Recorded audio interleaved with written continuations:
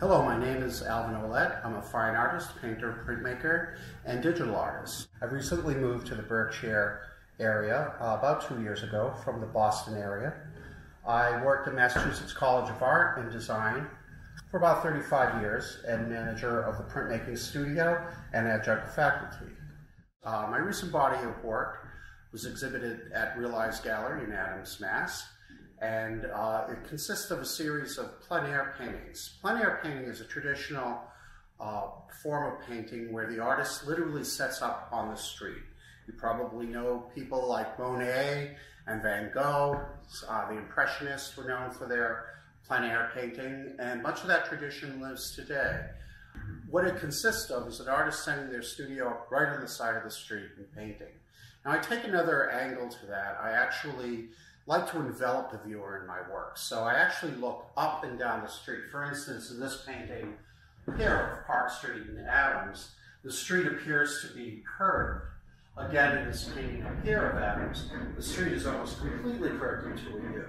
What I'm doing here is I'm looking up in a 360-degree turn rather than straight on. And what that does is it distorts the perspective of the street so that the street actually is bent so that you can see up and down the street at the same time. It's a technique that I've incorporated over the years to give the viewer a sense of being enveloped by the painting. So that was one of my main focuses here, was to try to give the viewer a feeling of actually being in the environment. And in doing so, create a sense of familiarity of the town and appreciation of the various buildings and the natural environment in which they sit. So welcome to my studio. I'd like to show you a few paintings today that I did as a result of my recent show. Another way I explore distorting and enveloping the viewer in this space is by using a method I developed many years ago through printmaking, painting monoprints on plexiglass and transferring the painting onto paper through the press. In doing so, I eventually started to become engaged with the image on the plate as it was painted. And here I have an example of a drawing that I did outside, so incorporating the plein air approach to a plexiglass plate, where I drew the image directly through the plexiglass. So in fact, what you're looking at here is the back of the painting. And what you see is the drawing underneath the painting itself. Here, of course, it's in reverse because it's the back. But where I actually do the painting is on the front. What happens is when I'm drawing on the glass, the foreground is greatly exaggerated, and all of the buildings and all of the landscaping is pushed way back into the distance and distorted in terms of scale. Gives the viewer a sense of vastness in front of them, and it diminishes the scale of everything that you're viewing. Once that's turned around, this is the side that I paint on, and is actually the visual side. So it's really a combination of both plein air and a kind of a monoprint technique that I developed while I was doing the printmaking.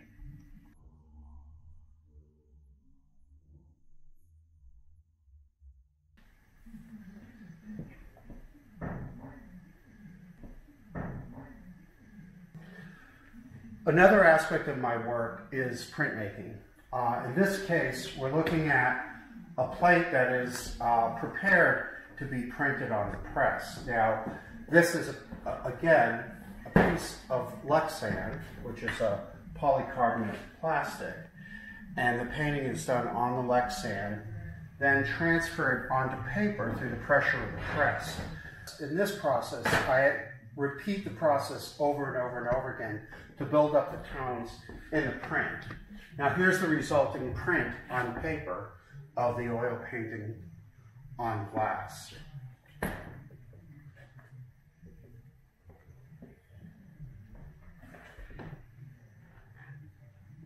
Another aspect of this work is I'm working from imagination in the studio, and it's a culmination of having done plein air painting outside, having had the experience of exposing myself to the elements and rendering work in that environment, and then going in the studio and then trying to recreate that same effect in the studio. it lends itself towards imagination and reconfiguring or re-envisioning of the piece. I eventually will start to create works from these works that will embody the images that are in the work, but recreate them again and incorporate them into new pieces. Again, this is a piece on glass that can be prepared for printing on the press, and actually has two lives on one side, and then again, the image is repeated on the other side. So I like to work in a variety of medium and on a variety of surfaces. And I often find that the material that you're working in influences the images greatly. And I have a tendency to have a transformation of imagery when I transform from one process to another. And another manifestation of my work is then, after I've painted and printed, created monoprints and paintings directly on site, I'll enter those images into the computer through a digital camera and digitize the imagery. Once the images are digitized, I will recreate and reassemble the imagery into new compositions. So these are examples of digital prints that are reformatted and collaged paintings that I've done in the past. They consist of paintings, prints, monoprints, digital drawings that I'll bring together and then create a dreamscape in a sense, of the type of imaginary space and real space that I see around me, creating a new format from which to view that juxtaposition of natural and built environment.